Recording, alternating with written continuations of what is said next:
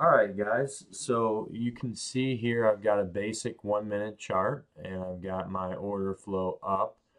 Now what I'm going to do is go ahead and demonstrate the auto execute system, or what I call the order flow X.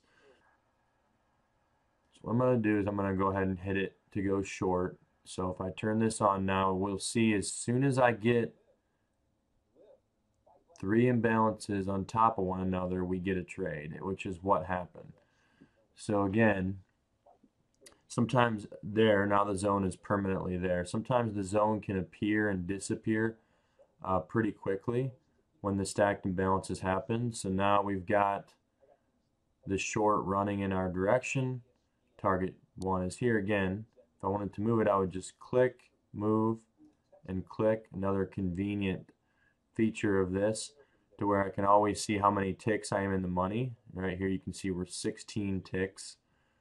If I want to move that back to 12 ticks, I can do that, or 14. I can easily see what target I'm dealing with here.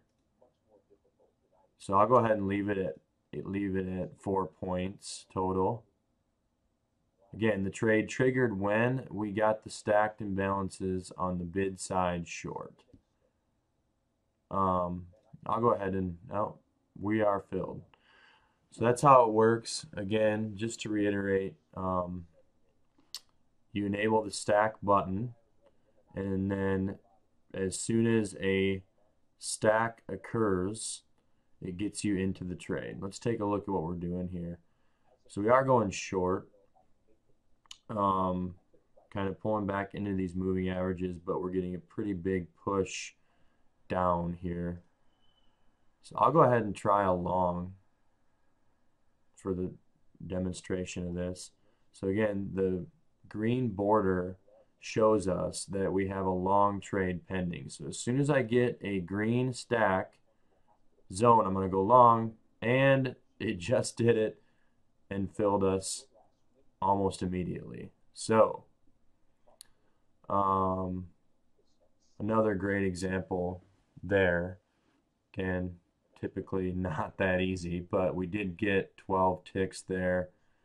And you can see, because we had some numbers on this side, it's showing you that you really could have been filled on the bid side, because we weren't just trading up with no volume on the bid side. We had volume on the ask and the bid side as this spurt happened. So hopefully that helps explain how this works for you guys. Again, you can do a buy, you can do a sell, you can do both at the same time, which just says you want to take the next available opportunity.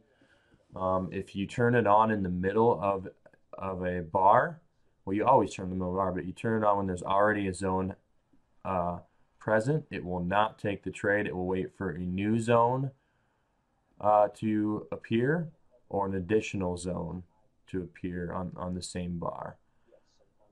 You can also buy a sell stack if you want. You would do that by just switching this to red and then doing buy.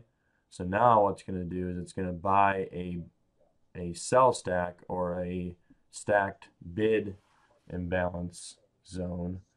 I haven't heard of you guys using it this way yet. Mostly we're just doing buying the green stacks and selling the red stacks, but you have that option if you want. The last comment I would make about the stack trades is that you can enter on a limit or a market.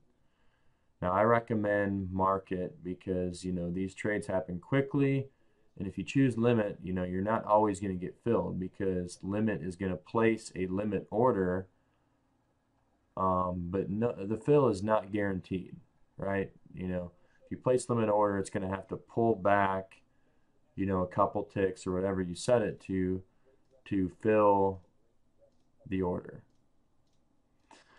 So that's it. Again, let me know if you guys have any questions about the order flow X and the other features.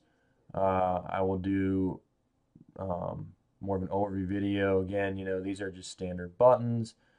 Here you can do place orders. Like if I want to place an order, I just click, and now I've got a buy limit in down here. I can cancel it if I hit close all. So yeah, you've got lots of different options in here. Man, it's supposed to be lunchtime and the volatility is really picking up. That's crazy. You can buy on the close of a bar. Again, you know, more of a feature that I'm planning for another indicator, not related to order flow, but you know, buying on the close of a bar is a very common technique with traders. So you can kind of automatically, you know, buy when a bar closes or sell when a bar closes. And you got the bracket trades. Bob talks about the 350 trades. So that's a nice little feature to be able to quickly do that, to place an order above and below the market with an OCO on it. So yeah, really quick overview. The main point of this video was to show you guys a couple stack trades in action. Yeah, you can email me affordableindicators@gmail.com if you have any questions. Thanks, guys.